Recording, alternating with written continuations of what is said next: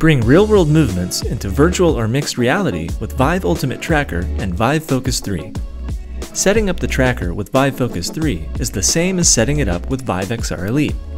The only difference is how you attach the VIVE wireless dongle to the headset. Here's how to use the USB extension cable and cable fastener to attach the dongle to VIVE Focus 3. Take out the USB extension cable, the cable fastener, and the dongle. Thread the USB extension cable through the cable fastener.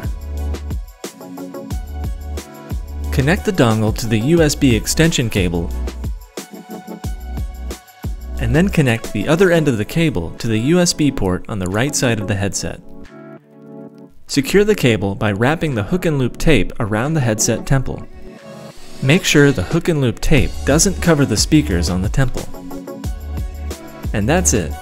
You've connected the VIVE wireless dongle to VIVE Focus 3.